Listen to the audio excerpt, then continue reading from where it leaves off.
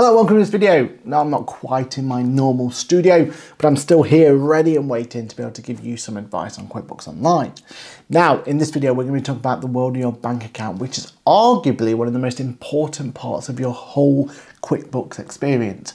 And we're going to give you some tips and tricks on how to make sure that you have a nice balanced bank account. Let's have a look.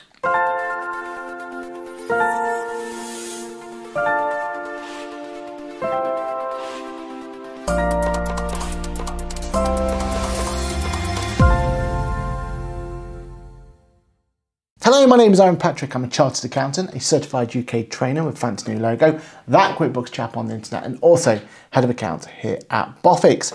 Now, in today's video, we're going to be talking about the world of your bank account. And in particular, we're going to be talking about how your bank account is actually by far the most important part about QuickBooks Online. And if you can get the bank account right, then you're going to be in a good position to get the rest out. So let's head straight into it and try and find ways in which we can make sure that you have your bank account absolutely spot on. All right then, so looking at this bank account as we've got in front of us now.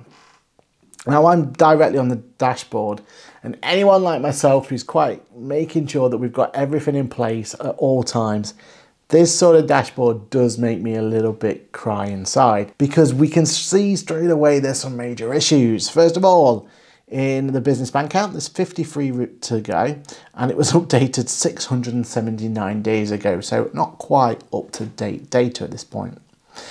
Revolut, one, needs attention because the update was 39 days ago, so we need to update that. Same with the PayPal, 577 days updated, and then the rest of them aren't live bank accounts. Even this bank account here, which says it's updated 100 days ago, well, we're going to have a look at that. I don't think that's correct, but we're actually different. Even though everything's been reviewed, we're £1,000 out. So we want to be looking at all of those free transactions to make sure we're happy to go. Let's have a look. Well, if I jump into the bank account, first of all, one of the things you always must remember is that if you see a transaction number here, that means you still have transactions that need to be cleared on QuickBooks Online. For those aren't aware, the way you deal with bank account transactions in QuickBooks is your whole idea is you need to move them from the for review section into the categorize section. That's what your role as the bookkeeper is. You're moving the transactions from for review, basically QuickBooks are then aware of the transactions, you're moving them from for review into categorized. And when you put them into categorized at that point, you're saying you're ready to show them in QuickBooks Online. If you're going to run a set of accounts, or if you're going to be doing a VAT return, anything like that, they need to be in the categorized section for you to do it. Also, as you move from for review to categorized, your whole idea is making sure, first of all, should you be matching against a transaction that's already in QuickBooks? And the matching transaction looks very much like this, saying that that transaction is already in QuickBooks and you're matching to say it was actually there. Or you're going to be adding the transaction, which is pretty much everything else on this page at the moment. And that way you're saying that that transaction's never been in QuickBooks before and we're adding it for the first time. So when you move from for review to categorized, you're either going to be matching a transaction or adding a transaction. So the first thing to make sure is the 54, is the number here down to 0, meaning you've dealt with all your transactions?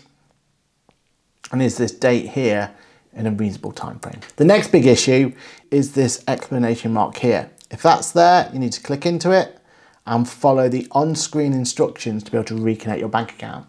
Because at this point, you're not actually providing real-time information to your QuickBooks. And you need to be reconnecting it to make sure that you do able to do that. And then the other big one is this situation. Your bank account and your in QuickBooks balance don't match. Now, first of all, you need to make sure that you are up to date on the right-hand side and you have a tick there. Then you need to follow this simple tip to be able to find out how to make that difference. In this case, it's £1,000.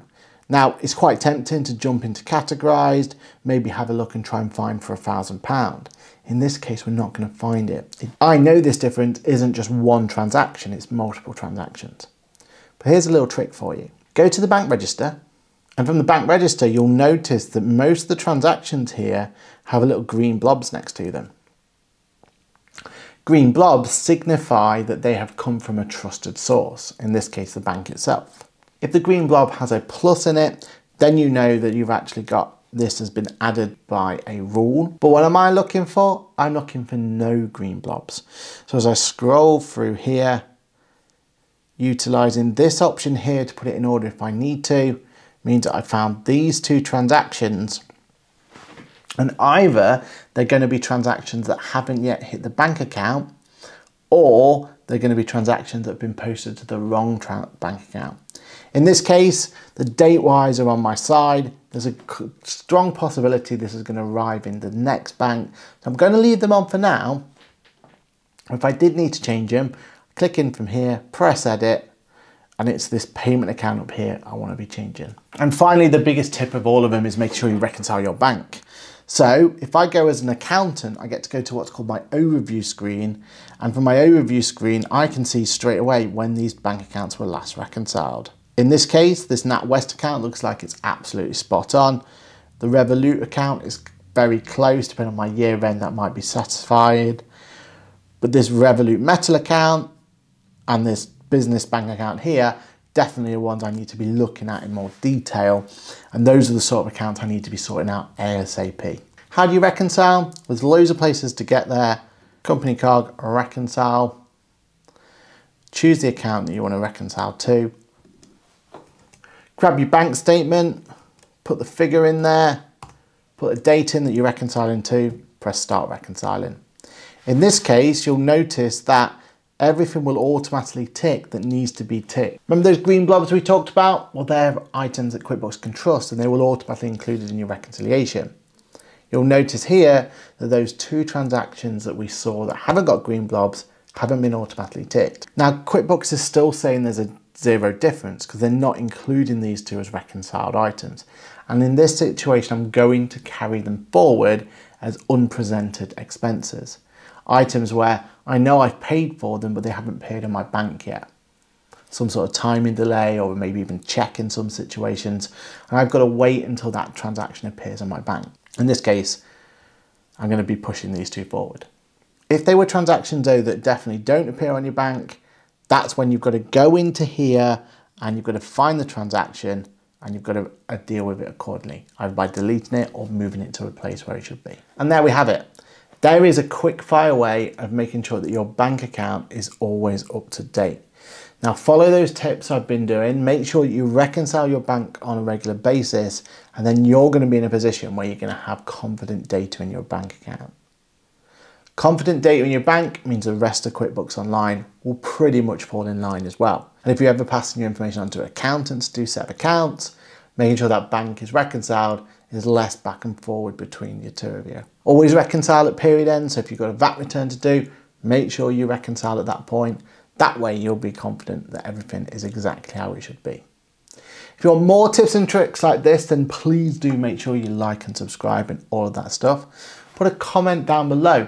Let me know how you go about reconciling and look at your bank account. It'd be great to get some insight below. My name's been Aaron Patrick. As always, been an absolute pleasure to do this video for you. And I'm sure I'll see you in the next video. Bye for now.